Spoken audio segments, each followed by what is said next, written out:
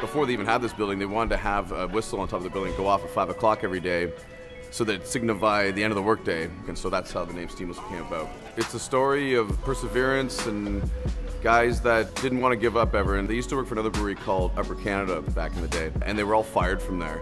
And so instead of just kind of going their separate ways and doing a job they didn't want to do, they decided to band together and create their own brewery.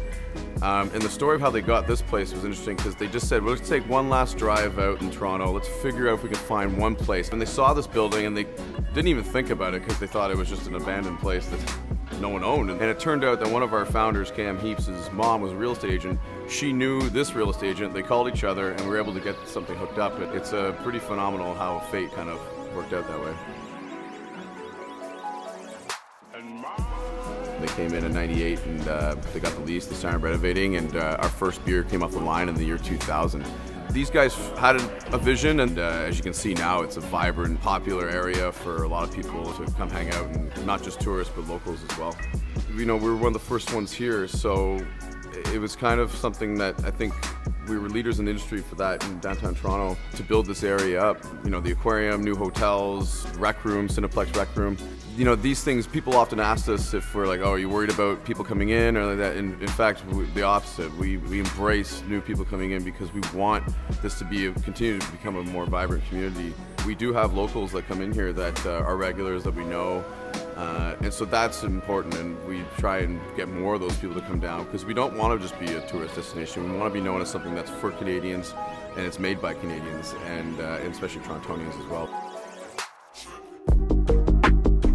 I remember it was a few years ago, Canada 150 brought so much tourism to the area. That's why we work with the Entertainment District and the BIA to find out ways that we can all work together to bring more people down here. If we work together, I think that it makes the area more vibrant and we're all better for it. I think reason for our success early on was probably A, this great building and location, and B, we were one of the first craft beers really to challenge the domestic products and the macro breweries that are out there. It's cherished as something I think that's owned by Torontonians especially, and also for Canadians in general. We are coast to coast across the country. I mean, this is a great, beautiful building that we all love, but without the great people, it wouldn't be what it is at all, and it wouldn't be as cherished. To me, the Entertainment District is the most vibrant one in Toronto. It's where everything's happening. It's where people come to see the bright lights of Toronto, you know. And again, it's not just for tourists. I think local Torontonians can enjoy this area, and there's a lot of people living in the area, so this is where I kind of socialize and where I work as well, so I spend a lot of time down here, so I enjoy it.